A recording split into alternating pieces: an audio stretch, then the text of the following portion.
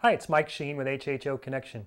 I want to show you a little something I've been working on here lately. I had a client out of Arizona contact me, saw my torch videos, was wondering if I would put together a torch system for her. She didn't feel comfortable putting all the different components herself and really didn't understand exactly what was going on. So she basically contacted me and asked me to put together a system for her, and this is what I've come up with. Now, she plans on melting different types of ores, different types of metals together, and was looking for something a little more powerful than I was able to put out with my 40 amp power supply. If you've seen my previous video, I have my 40 amp ham radio power supply that I use, and I was able to get a nice little flame, probably about a 4-inch flame or so, off of my my number 2 torch tip. She wanted something a little more powerful than that, and we were trying to keep the cost down.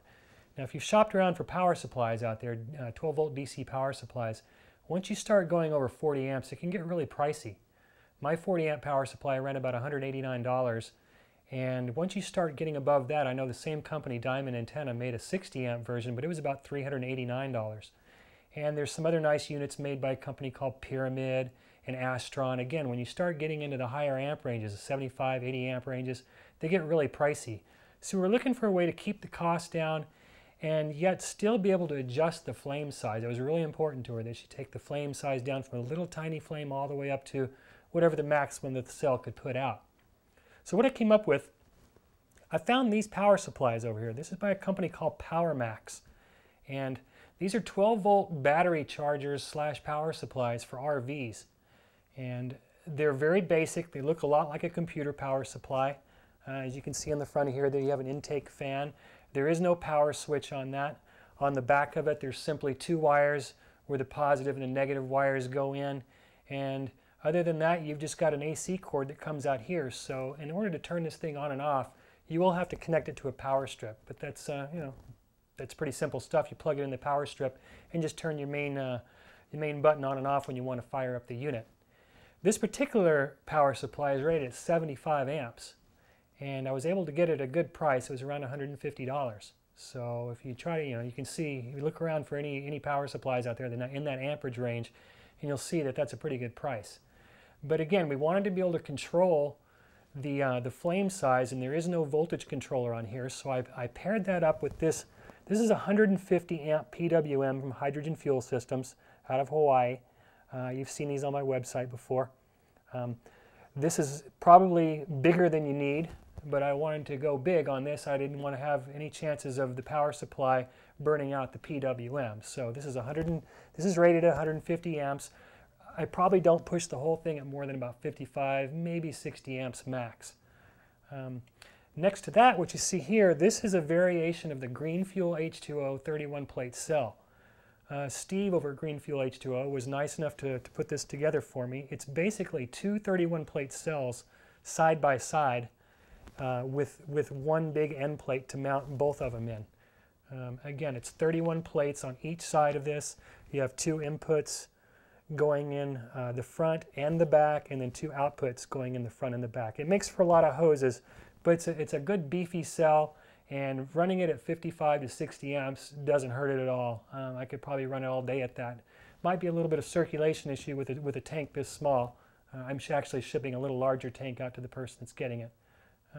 The next part of the system that I set up for is this bubbler that I made right here. It's based on the design of my other bubblers and reservoirs that I've made in the past.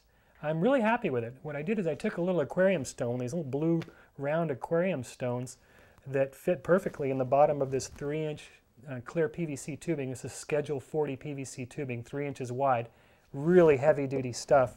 I put that round filter, glued it into the bottom of here. It fit really well. I feed the air coming, or the HHO coming out of the reservoir down the bottom of here, and you'll see when I fire it up, it makes for some really good bubbles. I'm real happy with this bubbler design. And of course it has one of my flash protectors on the top, pressure relief valves, I should say, flashback protectors.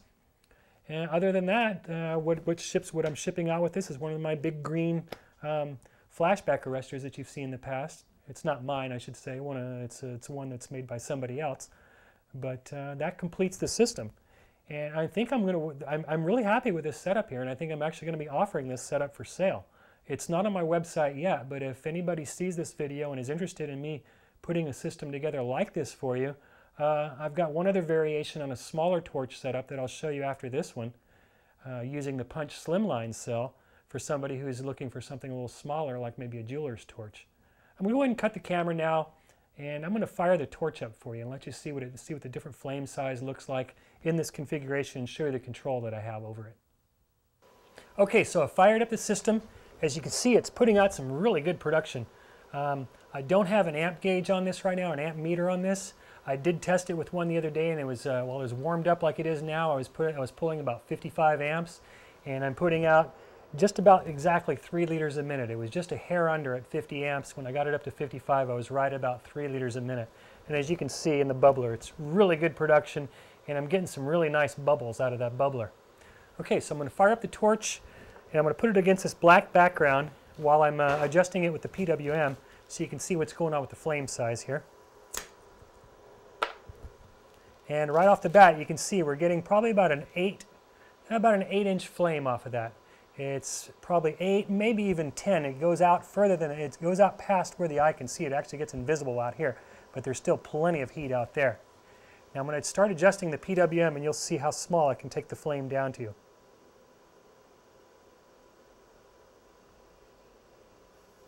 There it goes. Smaller, smaller. Now you'll notice, I don't know if the microphone's probably not picking it up very well, but you start to hear a little high-pitched sound coming off the power supply once the duty cycle gets turned down at the PWM. I can hear it now, and as I turn it down, you can hear it more and more. Okay, I've got the flame size now. It's about as small as you're going to want to go. If I go any smaller than that, probably going to risk getting a flashback. And right now, I don't know the amp draw, but I'm down to 10.777 volts. One thing you will notice about when you use this PWM, the power supply is actually putting out 13.6 volts, but even at full duty cycle, I'm not into electronics. I can't tell you exactly what's going on here, but I now have it turned up full, and my volts at this point are only up to 12.10.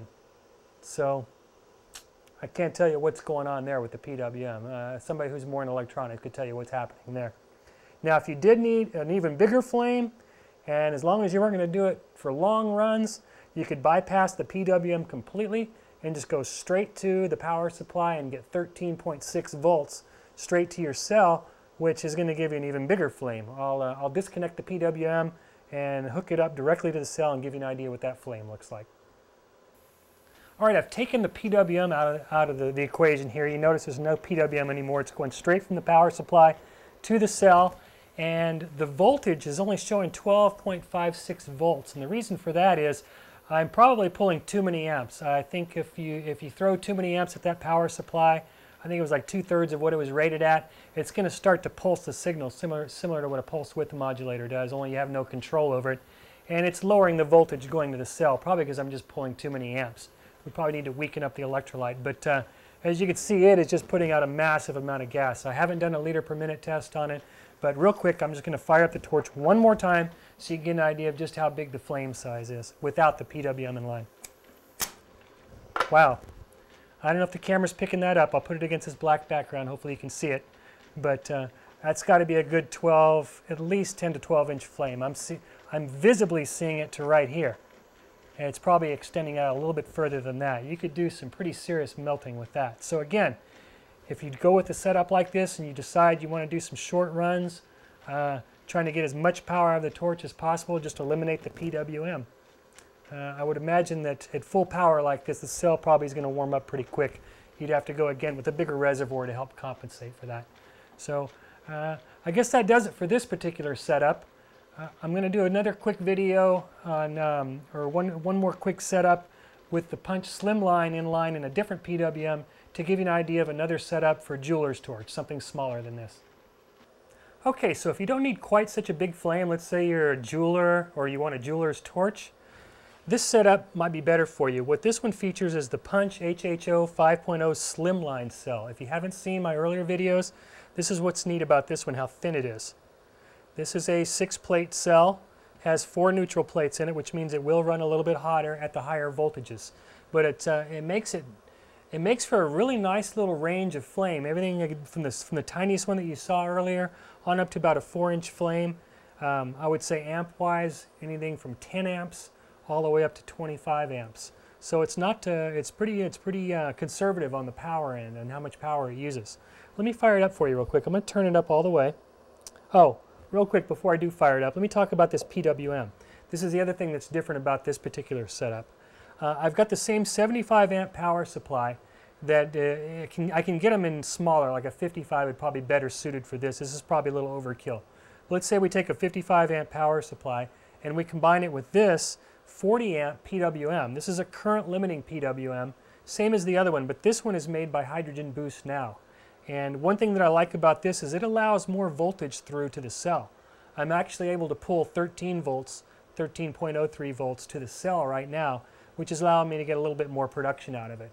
Again, I'm not a big fan of running them at high volts like this for long periods of time, especially with 4 neutral plates, but it's good for short runs if you need to, blast some quick high flame on there and then turn it down after the fact.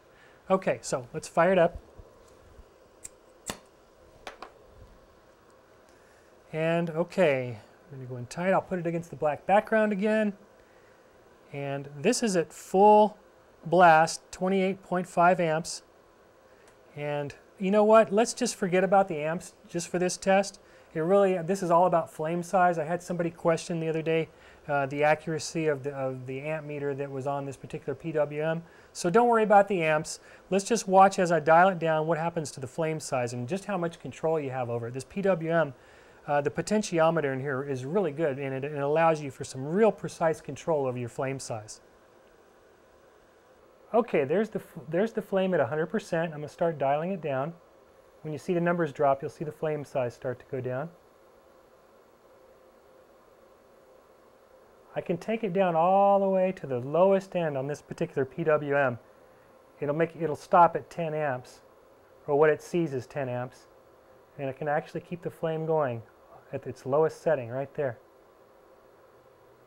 So you can see quite a good range there. I'll go back up one more time.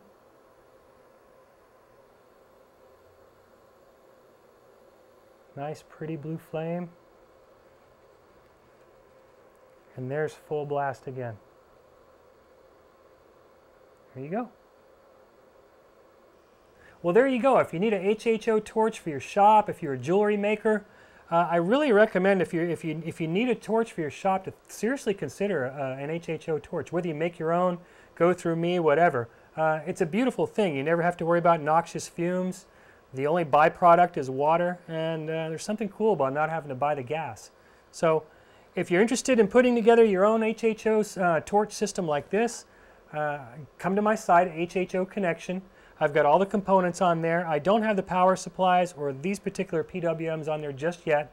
I will be adding all this stuff to the site. In the meantime, before I update everything, if you're interested in one of these setups or something similar, or you want something other custom made for you, contact me. Just drop me a line at mike@hhoconnection.com and we'll see what we can work out for you. Until then, take care.